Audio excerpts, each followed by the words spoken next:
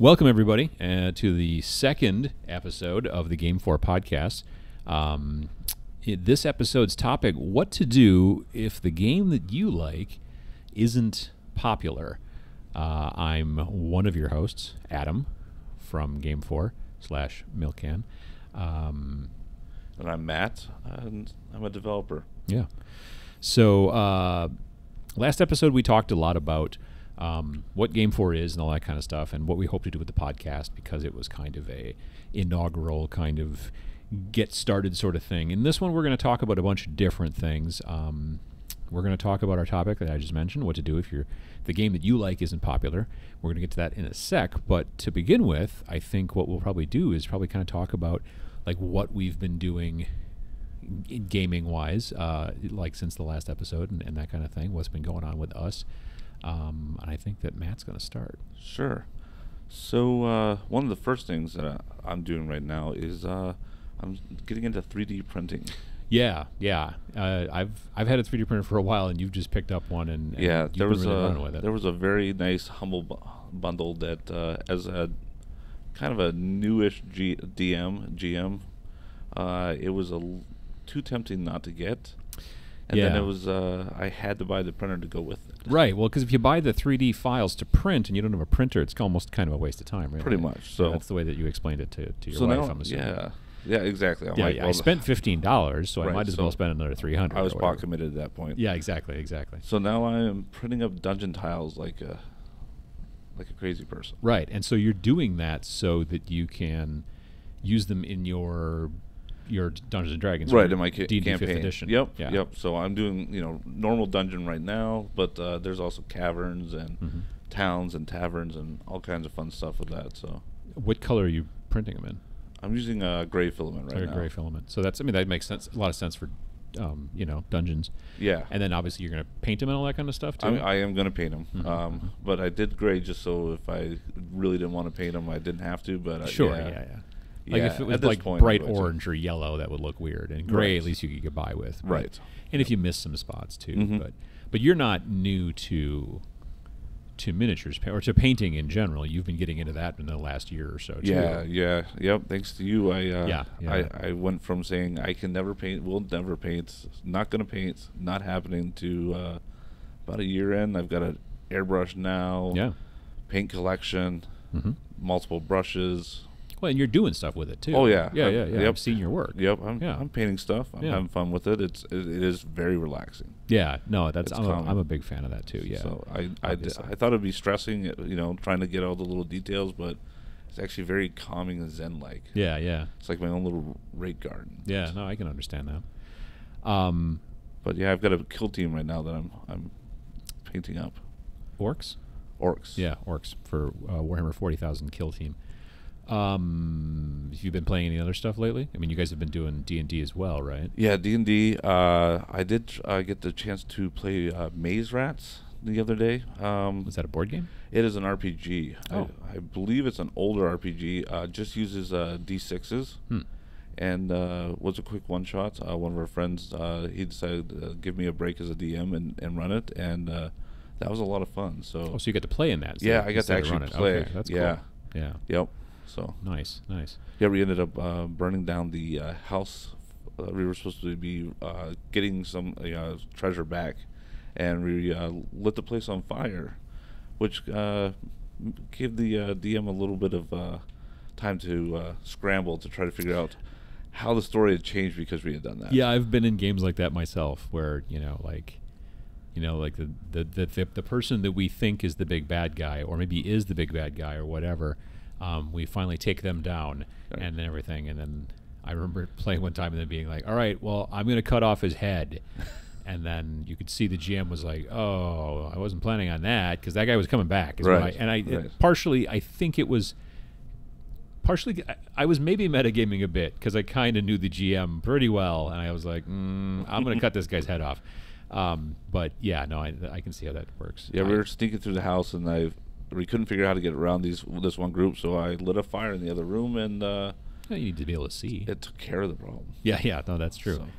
But yeah, as a DM, I probably would not have been real happy with it. But, Yeah, I can see that. As a player, it was fun and made a good gaming experience. I was actually just playing Minecraft recently, I was done painting for the night. My eyes kind of hurt and stuff, so I was playing some Minecraft, and I found this big, huge, giant wooden house, and there were bad guys inside, which I found out later on are a relatively new feature to Minecraft. They're called illagers. Yep. They're kind of gray, and they got big noses, and they always make this weird noise. They're kind of always like, and that kind of thing. As bad villagers do. Right, exactly. Well, they attacked me when I went into their house to look around and then killed me. So I was annoyed by that. So then I just spent the rest of my time for the next couple, on and off, when I would play. I would go and grind until I eventually found some flint and some iron, which you can then combine to turn into a flint and steel. And then I went and set their house on fire because it was predominantly made out of wood. And so, this is what happens when you mess with me, I guess, in Minecraft. You would think that kind of game is very, but it's not. It can be life or death stakes. Right. So the GameFor Podcast, the podcast apparently for pyromaniacs. Well, yeah, no, I guess maybe that's the case. It's a interesting Going thing to completely learn here, in episode 2. But there it is. Yeah. So what have I been doing lately? Well, besides burning down the illagers, I have predominantly been painting and building and playing. I'm mainly a miniatures player, a war gamer. Right. Games that I've been playing predominantly, like my heaviest rotation has been Kill Team. Right. How many teams are you up to now? Gosh, I think I have 6. I think I have 6 Kill Teams built and painted. I mean, I can add to each one, because your roster can go up to 20 models. I don't have 20 models in any of them. The most I think I have is my Imperial Guard, which maybe has like 14. Okay. But I've got some that are as low as 5. Okay. So, and that's the entire roster. But, so yeah, I'm adding to that. But I'm also getting, what else am I doing? I am also right now working on 2 other games, actually. I'm working on a game called Tanks, The Modern Age. It's from the same people that do Flames of War and Team Yankee and stuff like that. It's Battlefront games over in New Zealand. Tanks is a kind of slightly more simplified game than, say, Team Yankee or Flames of War. It's not designed to be a... honestly, it's a little bit more like X-Wing. There's no people. There's no infantry units in the game, whereas those other games have infantry and tanks. You just are driving around in tanks. You're playing on like a 3x3, and you are using like cardboard rulers to say this is where I'm moving and that's where I'm going. There's no little dials like you have in X-Wing. There's no the rulers aren't like curved and all that kind of stuff. But I can tell just from looking at it how they're like, we want to get into that kind of X-Wing sort of area. You still have to build the models. You still have to paint them and all that stuff. Yeah, they don't come pre-painted like the X-Wing stuff. But I really enjoyed it so far. And they came out with that game actually 3-4 years ago maybe, and it was originally World War II, which is fine. But when I found out about the new version, which takes place kind of late 80s, early 90s, kind of a alternate history World War III that never actually happened. Which is what the Team Yankee game is based off of. Team Yankee game is based off a novel. Right. Actually, that's alternate history, kind of World War III. Anyway, so it's like M1 Abrams tanks and Soviet T-72s and that type of era, So it's very cool. Plus, there's also helicopters. So I'm looking forward to that, too. I don't have any of those built or painted yet. Now, can you play the World War II tanks in the modern, or, as kind of like... I don't think you can mix the two together. I think that would go very, very poorly for the World War II tanks. If you have enough. I don't even think it... I don't think that there are enough Sherman M4A1s in the world to take on an M1A1 Abrams with 6 foot of reinforced concrete in the front of it. Not with that attitude, no. Yeah, well, no, that's true. That's right. So anyway, I've been doing that, and then the thing that I need to get done this weekend, I need to paint up. It's like Blood Bowl from Games Workshop, but it's a game called Blitz Bowl, which is also from Games Workshop, but you can only get it at Barnes & Noble. It's kind of like designed to kind of dip their toe, I think, into the normal sort of mainstream kind of market. So it's like a gateway. It's like a gateway, because you only, like, a normal game of Blood Bowl, you have maybe 13, 14 different models, and this you have 6. Oh. And, like, the base game is, like, $40, and it comes with 6 orcs and 6 humans, and it's on a smaller pitch, and it's a lot like Blood Bowl, but it's simplified a bit more and everything like that. And I've got a friend who's painted up the orcs, and we're going to be getting together to play. So I got to finish my Nice. humans. I primed them a couple nights ago, and so I'm going to try to paint them up real quick on Saturday or Sunday. Sorry, I just want to get them done real quickly. I don't want to spend a ton of time on them because I kind of need them to go fast. But I'm also always trying to practice new, like speed painting techniques and ways Sure. to cut corners. So, Any new technique for this one, or I used a colored primer okay? from the Army Painter. It's a company called the Army Painter, and it's a blue primer. So in that situation, spraying them with blue primer saves you a step, because normally you would spray a primer, and primers generally in the old days used to come basically black or white or gray. Right. And then you had to then do the base coat color. Like if you were doing guys who were blue, you probably primed in, depending on how dark of a blue, maybe white, maybe gray, maybe black even. Right. And then you had to do the base coat over the top of that to make them blue, and then you started painting from there. Well, if you can just spray blue primer on them, you're already saving yourself a step. So I used that, and so far, I've been really happy with like the surface and everything and the way it sticks. And so, yeah, we'll see how Nice. the painting goes after this weekend. But like I said, I want to whip through them pretty quickly because I've got a lot of other stuff I got to get done coming up. So I'm always trying to find ways to kind of cut. Yeah, you're on the corners road of a it. lot. June will be a lot of on the road. That is very true. That's very true. In fact, So- you're probably on the road right now if someone's listening. Yeah, no, that's very possibly the case. That's very true. Yeah. They might be sitting next to you on the airplane. Yeah, maybe. I guess that's possible. Sure.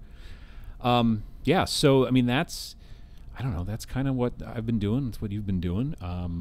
Yeah. Have we had any new big updates? We haven't had any new big updates for GameFor. We've got No. some new stuff that's kind of in our there's shirt stuff pocket that we're moving towards, but we haven't had a big, like, we've had updates and bug fixes and things like that. and Right, whatnot, right. But But no yeah, big new features. Nothing officially released out yet. Correct, right. So- But we've got stuff coming. Oh, yeah. Believe us, we've got stuff coming. Okay, so how about we talk about today's topic? Yeah, so I think we've both experienced times when we really fell in love with a game that isn't one of the popular games. So there's not a lot of people or maybe anybody around us that's playing it. Yeah, yeah. Now, this doesn't necessarily... I found that this doesn't necessarily strike all game genres. Of the four main genres, not that's four, not five. The four main genres in tabletop gaming, you've got board gaming, you've got RPGs, you've got collectible card games, and you've got miniatures, wargaming, that kind of thing. In board gaming, because you just need one copy of the game and you sit down and say, here, we're going to play this game, and you teach somebody, Right. unless somebody's already played that game before and gone, I'm not playing that again, that sucks, I don't like Right. that game, or whatever, you generally can be like, hey, let's play this game. And from what I don't play a lot of board games, but you play a lot more than I do. Right. People will be like, no, okay, that's cool. Yeah, generally not. There's a few that are kind of outliers. Your legacy games because of the commitment, or some of the ones like time stories, where there's a story, puzzle, and once you've kind of gone through that, so finding somebody that hasn't played that puzzle yet, a little bit, but for the most part, you only need that one copy and you can play it multiple times. Yeah, no, that's true. This kind of issue, it seems like, about what's not popular and that kind of thing, seems to be a little bit more aimed towards the other three genres. I got to be honest. Like either your what do you call it? Your RPGs and your like collectible card games and miniatures.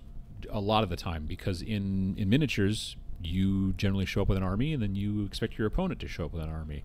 Right. So that's kind of a problem. In Magic, let's say, or in collectible card games, if it's not Magic, you go to the shop and say, hey, do you want to play this collectible card game? And they're like, I don't own any Right. of those. Mhm. That's difficult as well. And then obviously, like in RPGs, again, I think that you can be, I can sit down and teach you an RPG, we can play, and you don't need to have stuff for it. But I think that sometimes people, unless it's at a convention, and you've played RPGs at conventions I sure before. have, yep. Yeah, like I've played RPGs, I've never played one at a convention before. Really? Well, I don't think I could play an RPG unless I knew the people that I was playing with at least a bit. Like I would be most comfortable playing with people that I knew relatively well, but just playing with complete random strangers, I just can't see myself doing that. See, I like it because I can do something and I'll probably never see those people again. Sure, I get that. I do. But yeah, I understand that. Yeah. Yeah. No. So in that situation, like playing, if you are into being able to play at conventions, RPGs, then going to a convention and playing a game you've never played before and will very possibly never play again is fine. I get that. But if you want to get into a campaign and you want to keep playing, it becomes a big, hurdle. It becomes a, what's the word I'm looking for? I'm losing it here. The word, it's you're putting money into something, but it's not money. You're putting time into it. Investment. I'm like, inheritance? No, that's not right. It's a game show now. Yeah, exactly. It's like a password.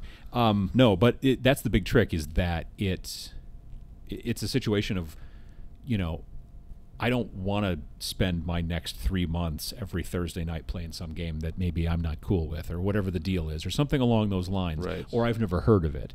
It may right. be cool and I might love it, but I don't know about it because it's not one of the big dogs that it's always on, on in the books or in the magazines or whatever on the internet, right. And that can be a real trouble for RPGs, because people do need to really have some sort of investment, predominantly of time, sometimes even money too. I mean, we all know people who've played plenty of a popular role-playing game and not even owned, like, sometimes even dice. You know what I mean? Like, yeah, exactly. But I've got plenty of people that I know that play, D&D and don't own the player's handbook, which I think honestly everybody should. If you're playing that, you should.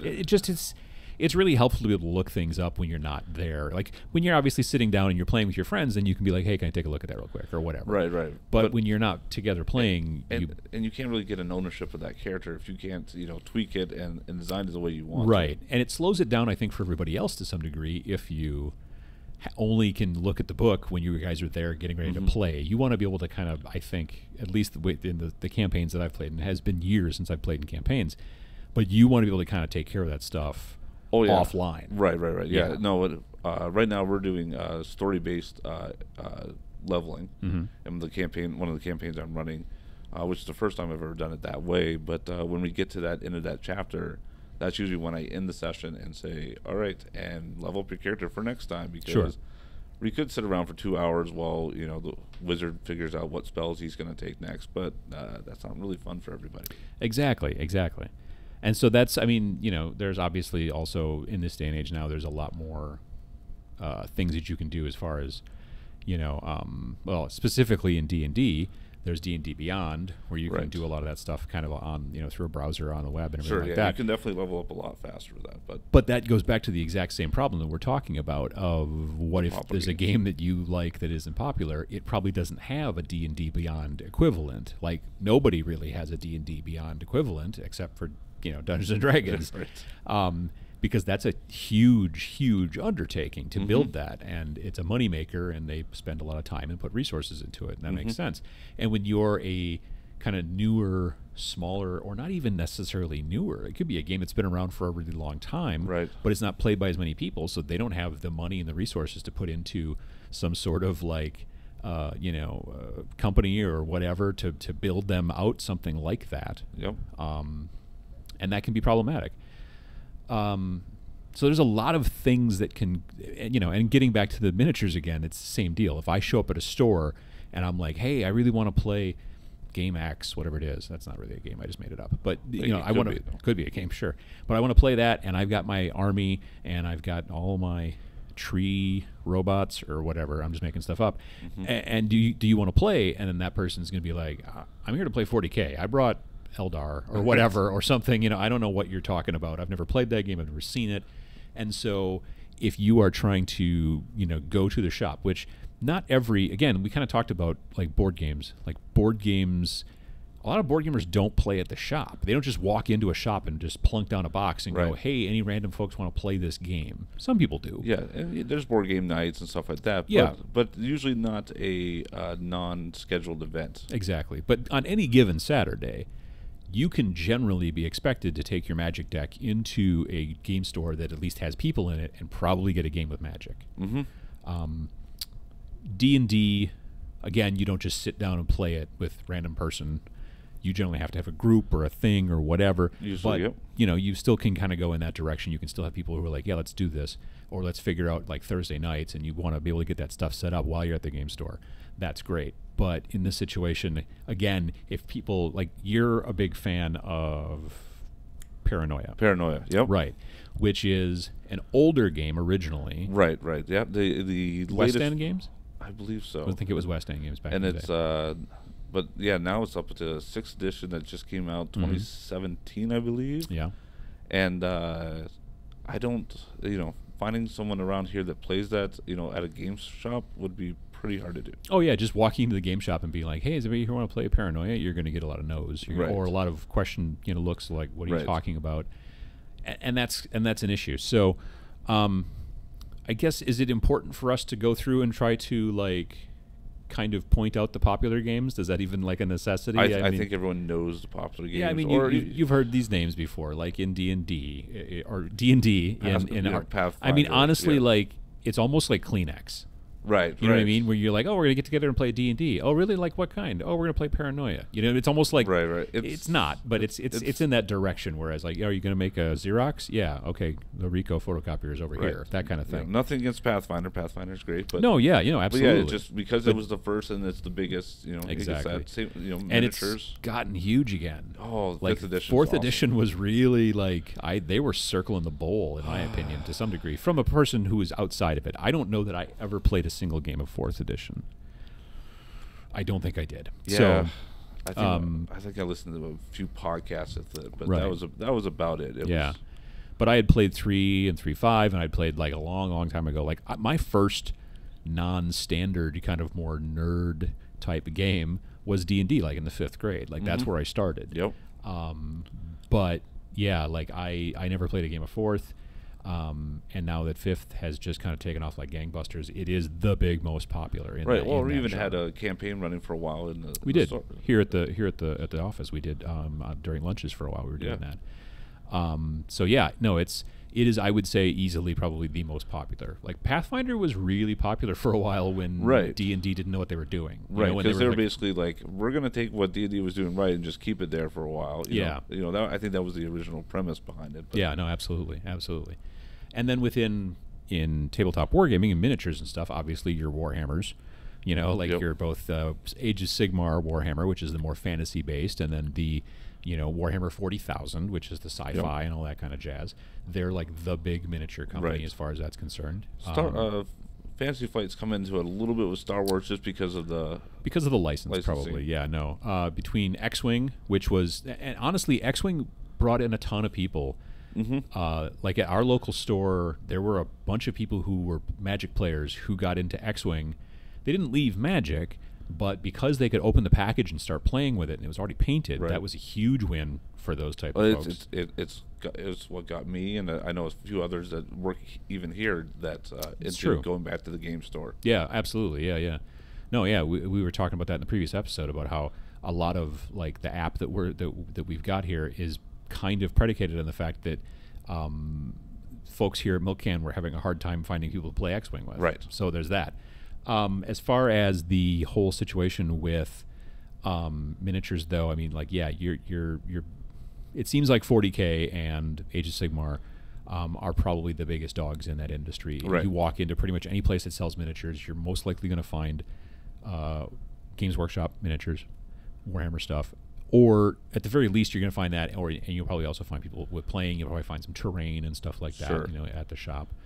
And then it's just a mix of what that next popular game is. It seems almost different per store, That's true. It's very regional. Right. Like you'll walk into a store and like everybody there who's not playing, say, like a Games Workshop game, that's still playing miniatures might be like you walk into one store and it's Privateer Press, War Right. Machine and Hordes, and you're like, oh wow, nobody plays that around where I live, and they're like, really? Everybody plays it here, and then you Yep. go to someplace else and they're all playing Malifaux.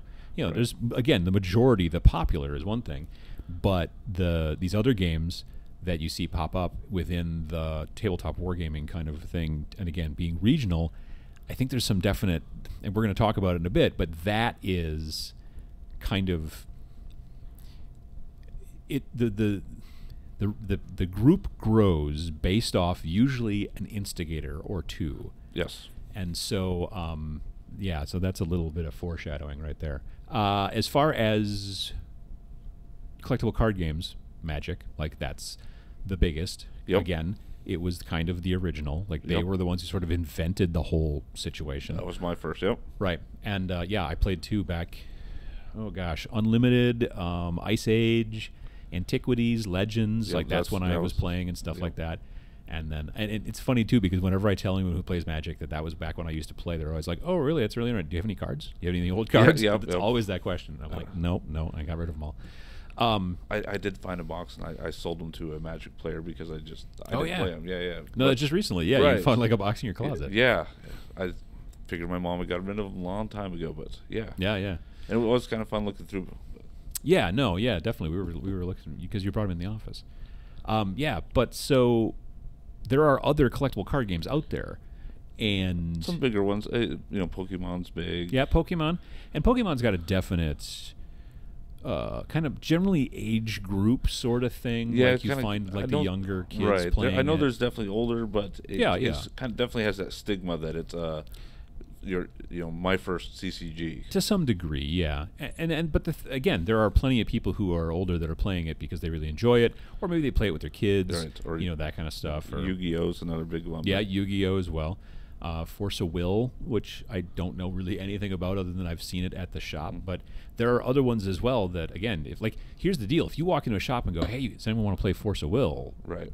You're very lucky if you find somebody else who's like, "Yeah, I got my deck, let's play," unless that's the big secondary game in your area. Right. And if it is, again, foreshadowing, it's because there was some instigators or some advocates for it.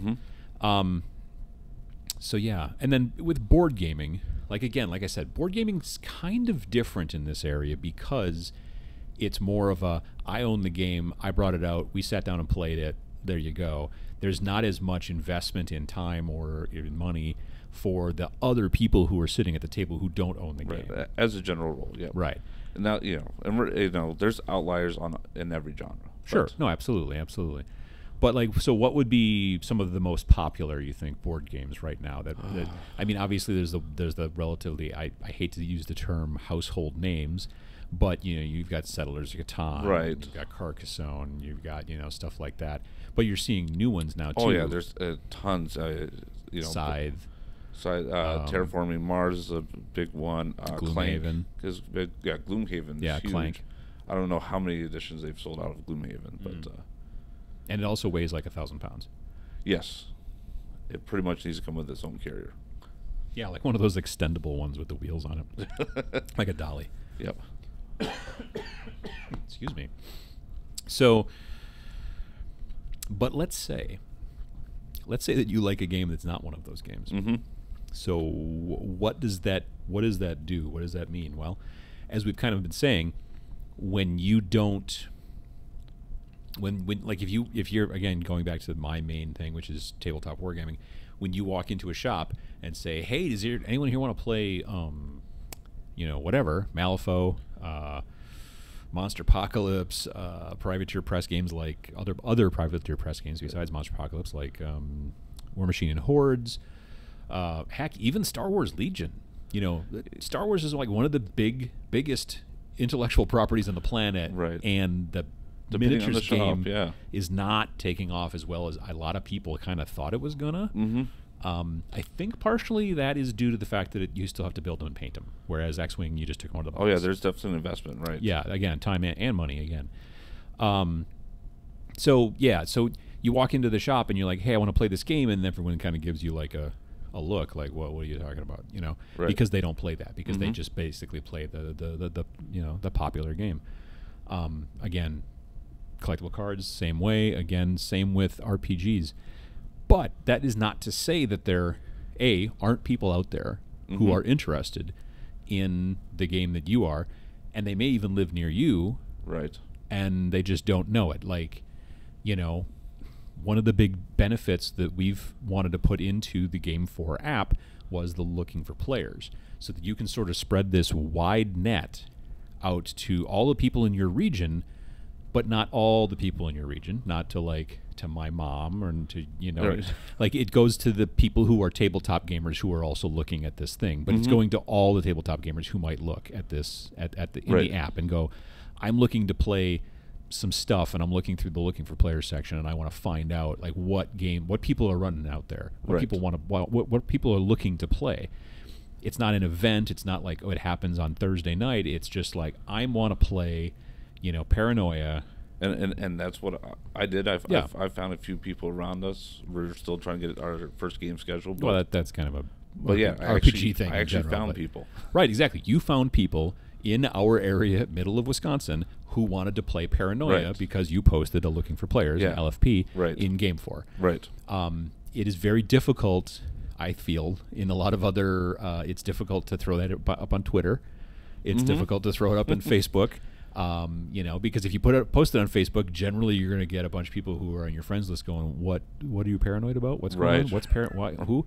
And your aunt and your grandma or whatever. I'm concerned about you. Exactly, right. But when you put that stuff into the looking for players in GameFor, then it makes a lot more sense. So that's one way to do it, is to be able to try to find. I mean, there's certainly also just going into your local shop and talking to the employees / owner or whatever. Because they know who's been buying and what they've been buying. Exactly. So if you just go in and ask them for Paranoia, well, they might have just sold 3 copies of in the last edition, couple of months, and or they're whatever. like, yeah, there's people here, so and they'll tell you, here's how. At our store, we usually have people get a hold of each other, or they might even help you get a hold of people.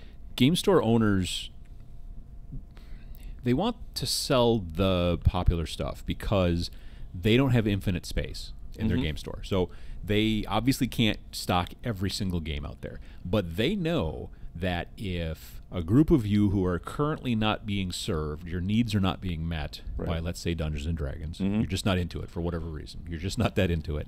But you're really into Pathfinder, or you're really into Paranoia, or you're really into Iron Kingdoms. Do they even make that? I don't know if they make the Iron Kingdoms. I don't know if they do. Yeah, but Doctor Who RPG, like whatever. Cyberpunk. Sure. Oh yeah, Cyberpunk. I'm really looking forward to the update for that coming out real soon. So yeah, definitely that kind of thing. They know that if they can't get you with D&D, and don't take this as like they're trying to get you, but if they can't interest you in D&D, but you are interested in this other game, then they would be glad to sell you the book. And Lord knows I've bought plenty of RPG games in the past, knowing full well I was probably never going to play them. But I just wanted to read them, and the artwork was awesome, and there's all kinds of cool stuff like that. That's great. But if you talk to your game store owner and go like, well, yeah, but is anybody else buying this? And they were like, oh, yeah, as a matter of fact, or I've had some people who were interested and have talked about it and asked me questions about it. Yeah. Exactly. So that can be a great resource as well. The looking for players in GameFor, the app, can also be a great resource for that type of thing as well. And that goes across the board. It's not just RPGs. It's also in tabletop wargaming, miniatures and that kind of stuff. You're going to see that as well, even in collectible card games. So that's kind of the trick. That's kind of the problem. But some of the solutions. Right. Like for CCG, when we first started, you and I were talking about Keyforge. Yeah.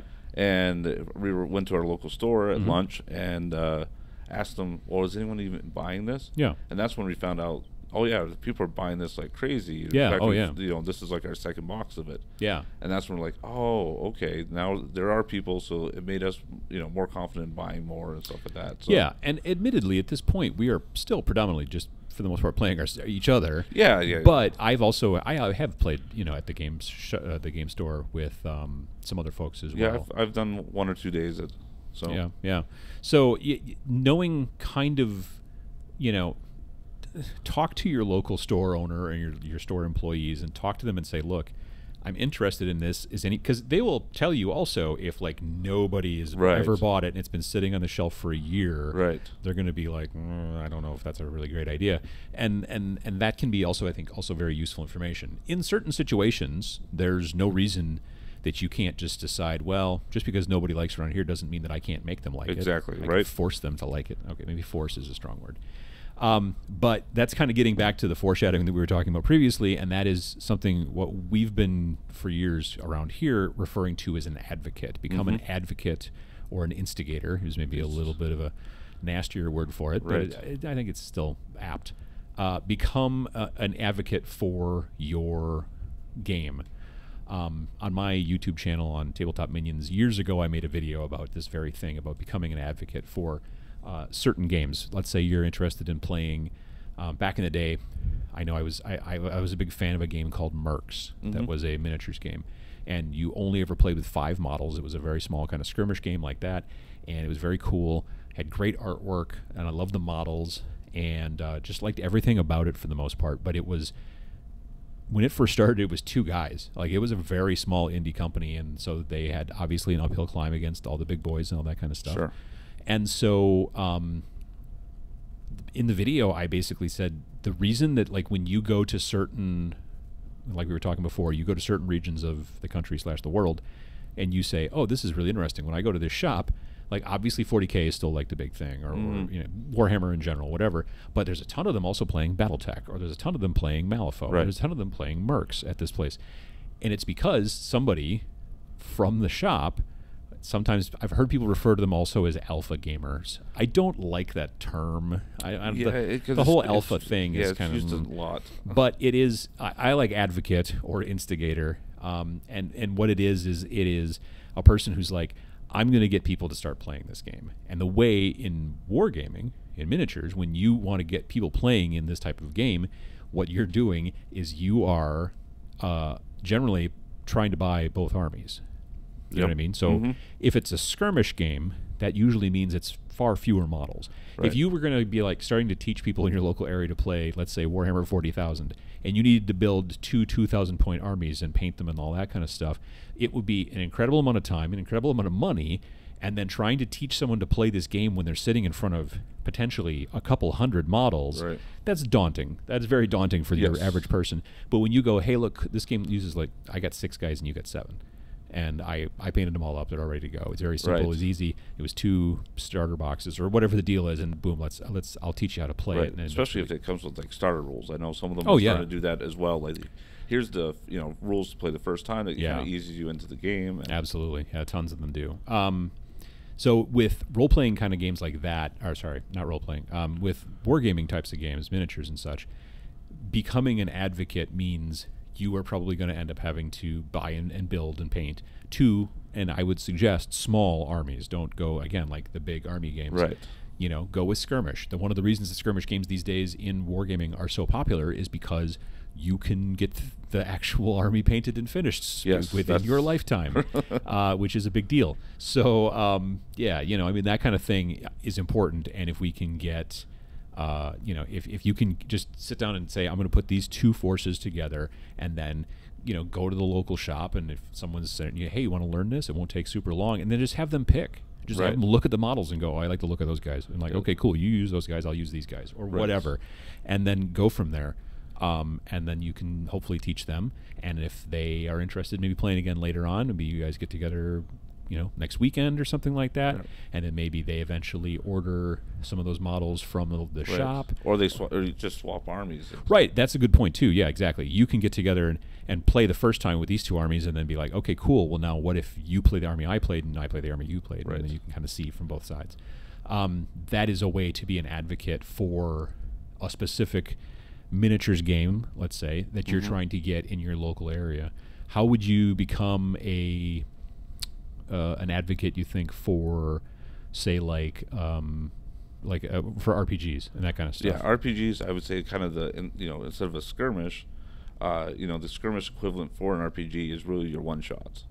So, your big 40K army is your campaigns that, can drag, go on years. Sure. Oh, absolutely. But a one-shot is traditionally done for, in the hopes of getting it done within like a 2 to 6 hour window. But basically a one-time sitting down. It's kind of the same thing as playing an RPG at a convention. Right, yeah. Traditionally, most of your RPGs at conventions are one-shots. Yeah. Usually the characters are generated, or you have a quick method to generate the characters and customize it slightly. But traditionally, they don't have to go sit there with a handbook and, figure out what their players are, what abilities are, and, powers and all that stuff. They can pretty much sit down and ready to go. Yeah, yeah. Do you feel, and then, again, being a person who's played actually at conventions, played RPGs at conventions, have you been swayed away because you've never heard of the game? No, usually that's when that's the time when I'm like, oh, I'm gonna give this a try. I've seen this on the bookshelves at my local game store, or I've seen a podcast mention it, or a YouTube video, and that's my chance to kind of sit down and get exposure to that game to really see. Well, now that I can sit down and play it, do I like it? Yeah, basically kicking the tires at that situation. Yeah, exactly. Yeah.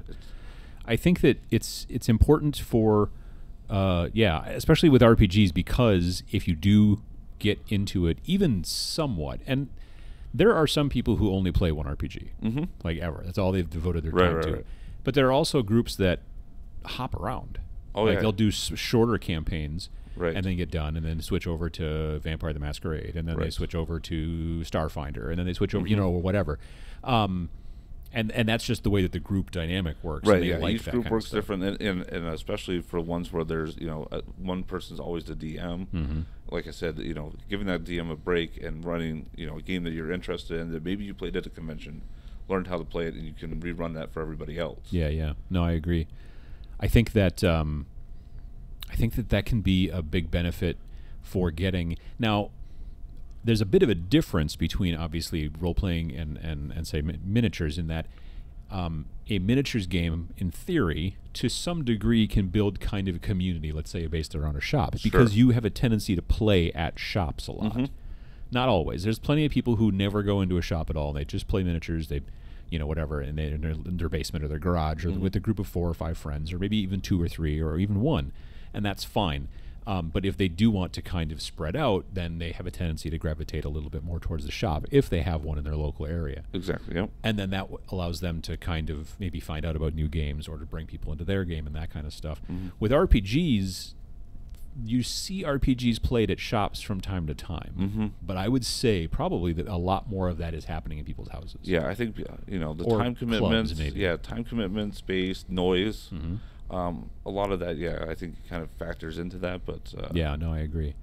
So in that situation, then, I think, it's not that it builds a community as much of all of a sudden tons and tons and tons of, let's say, for example, paranoia players in a local area. Right. It's more along the lines of, I just want there to be a decent-sized group that I can play So with. I can play that, play that... I can DM it or whatever. Yeah, exactly. And that's another benefit. So another... thing that I being an RPGer, having someone to run the game, that you're interested in is also sometimes a task. Yeah. Oh, absolutely. And that's where a one shot, that's how I started to DM myself, was running one shots, because there's a lot less, almost on you as to have a full flushed out world, and you're a little bit more on the rails at that point, and have a smaller universe of where you're going with that. Right. So. No, I totally see that. I think then. With collectible card games and that kind of a thing, it kind of goes back almost to some degree to the same model of the like the miniatures games, in that you have a community that's happening a lot at the shop. There are plenty, and this is very interesting to me. Years ago, I went to a seminar that was put on. It was aimed towards retailers. I was there with a friend of mine who's a retailer, and I was at this event, and there was a seminar that was being given by a guy who worked at Wizards of the Coast. Okay. And he told us, and this is all predominantly store owners who are sitting in there and receiving this information. And he told us something that made the majority of the store owners in that group gasp. Okay. And he said that through the 25 years that Magic has been around, that they've been tracking and doing surveys and trying to actually find out where people play and all that kind of stuff.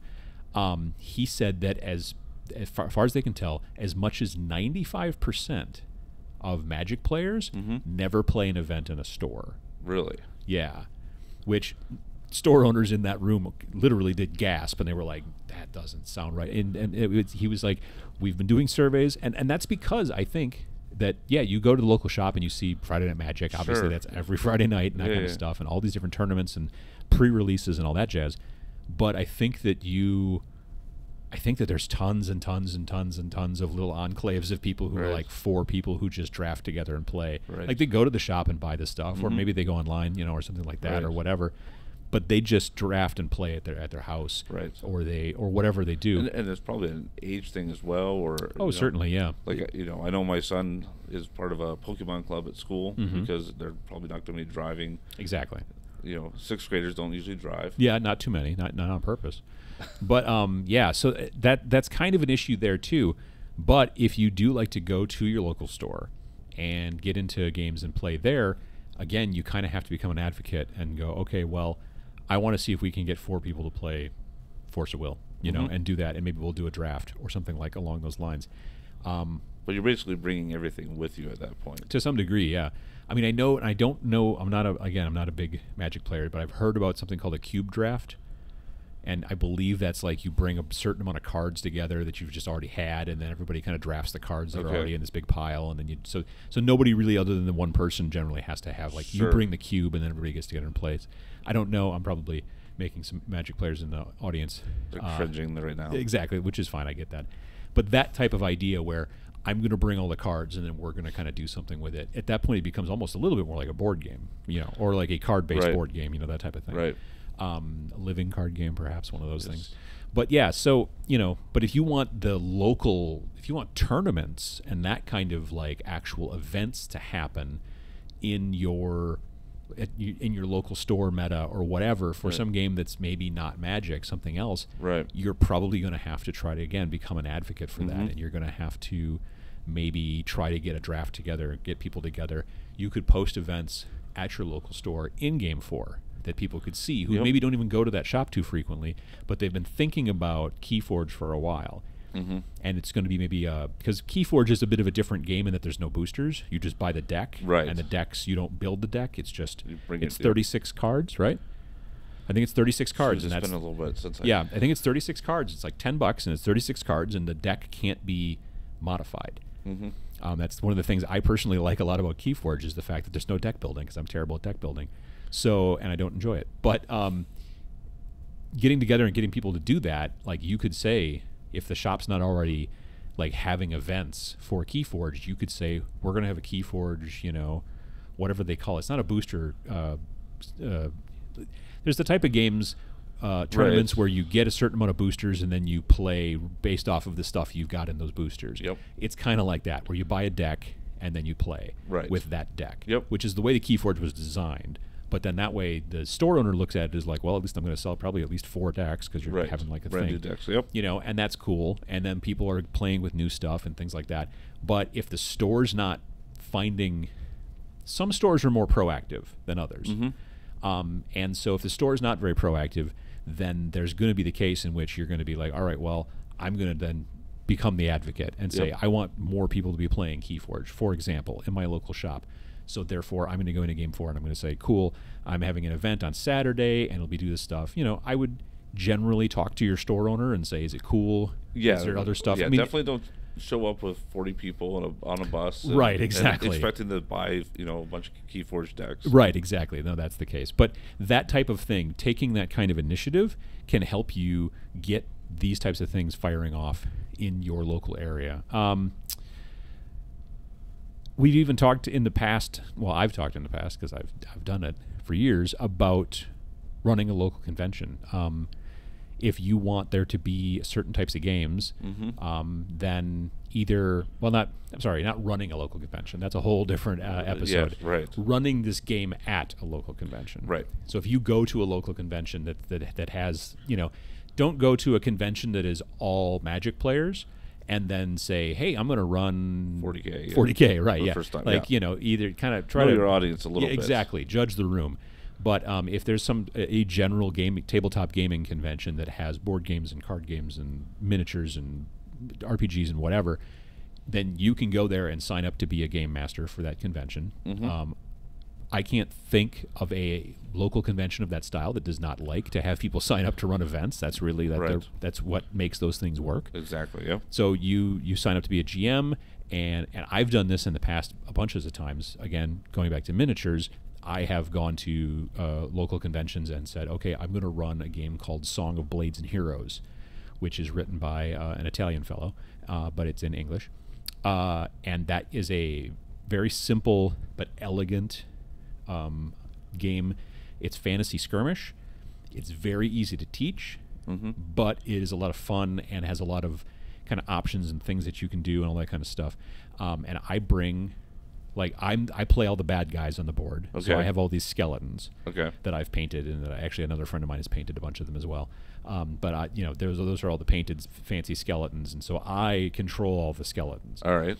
But the players that I'm playing against, they each have a small war band, and those models are like Pathfinder and D&D and sometimes even HeroClix style models, where they're pre-paints. They're that kind of more slightly rubbery plastic. Okay, sure, yep. And if you get Cheeto dust all over them or whatever, or spill Mountain Dew on them, I can just literally throw them in the sink and clean them off, and it's fine. That's nice. Which I don't do with my nice skeletons and all that stuff. So I run the skeletons and the undead, and then these different groups of heroes have been now taught the game, and then they're coming in trying to kill as many skeletons as possible and take out the necromancer. And I can bring everything. It's a small setup. It plays like on a 3x3 or 4x4. I can't remember right off the top of my head. I think it might be a 4x4. But it could easily run on a 3x3. And it is also like, if you've only got 2 people interested in playing, then I reduce the number of skeletons. If I've got 4 people interested in playing, I have enough warbands for, I think, at least up to 4. And then I bring, the right amount of skeletons. Sure. Okay. And you try to not crush the new players like right off the bat. You try not to be like, hey, am I teaching this new game? And then just step on their neck. You don't min-max it, yeah. No. I generally try to not have as many skeletons as I think I might need to win, and then that way they have a good time. Right. They might lose a person or something like that out of their group, but still they win the day or whatever the deal is, and it's great. And it teaches people who've generally never played a miniatures game before how to do that. Like, I'm not so much there to teach them, hey, you should really be playing Song of Blades and Heroes, though it is a great game.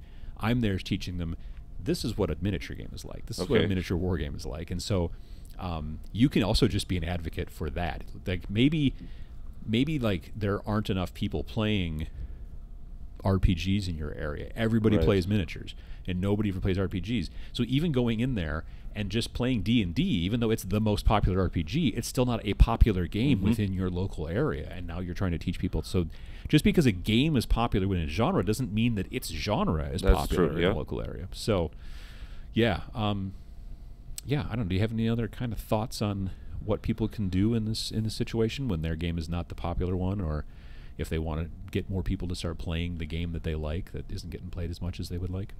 I think we hit most of the main points. And recap. Talking to your store owner, looking at any kind of local postings to see if there's other people around your area like GameFor. Having enough for multiple people to try out the game. Yeah. They could also contact the publisher, right? Yeah, that's right. We kind of did, but there are many publishers will have something known as a demo team. They will frequently add some sort of name. Like I used to be on the demo team for a game called Golem Arcana, and the demo team that we were referred to as emissaries. And I know that the demo team for the Malifaux game, they're referred to as henchmen. So there's a lot of these game companies, because they're creative folks, they've got these kind of crazy names for their demo team. But what these people do is they go to generally local stores in their region, sometimes traveling a good distance, and then they run events at these local stores to teach people about this game. And then generally the reason they do it is because then they get like either discounts on stuff from the publisher, or sometimes they even get like credit, which then they can use to buy stuff from the publisher, that kind of jazz. So if you do really want to go, like if you're just besides just like, oh, I want to get people in here to do this, you can really go to town and become like, this can become an extra part of your hobby. That can then also help to some degree pay for your hobby to some degree. A little bit, yeah. So that's another thing to look at too, about like once you've gone beyond just straight up advocate, becoming part of an actual demo team for a publisher. That's kind of the next level. Exactly, absolutely. All right, well, I think we've got that mostly covered. I think so. But if we didn't cover something, or if you have better tips, please let us know. Because definitely reach out. And we're always having people ask us how to find stuff. And exactly. And take a look at the app as well. I mean, definitely go through there, look through. You're looking for players, and if you don't find anybody in your region who's looking to play that specific game that you're into, then post your own. Right. Yeah, absolutely. Because there might be. We've had some areas where we've been told there's nobody playing this game. Right. So I'm not going to make a post. And then we get one of them to finally do it, and then 5 other people join in, and they're like, "Oh, I didn't realize that was even a chance for everyone to play." I'm trying to think of some of the games that we've seen. I know I've seen a lot of Age of Sigmar. I've had a lot of people tell me about, I found 3 people to play Age of Sigmar with because I posted on LFP. Because not everybody necessarily wants to make the first step, even just to post on LFP. Right. So, putting in that looking for players thing is also, I think, a big deal. But, yeah, all right. I think that'll do it for this week. Absolutely. Thanks again for listening to this episode of the GameFor Podcast. If you've got any questions or comments and you're watching on YouTube, please leave a comment below. If you're listening via your favorite podcast player, you're just not into the whole YouTube comment section thing, then you can feel free to reach out to us via email at podcast@IamGameFor.com. You can also find us on Facebook, Instagram, and Twitter. And lastly, to find out more about the GameFor platform designed to connect tabletop gamers, please check out our website at www.IamGameFor.com. That is www.IamGamF. Nope, I screwed that up. There's an E in there. IamGameFor.com. Thanks.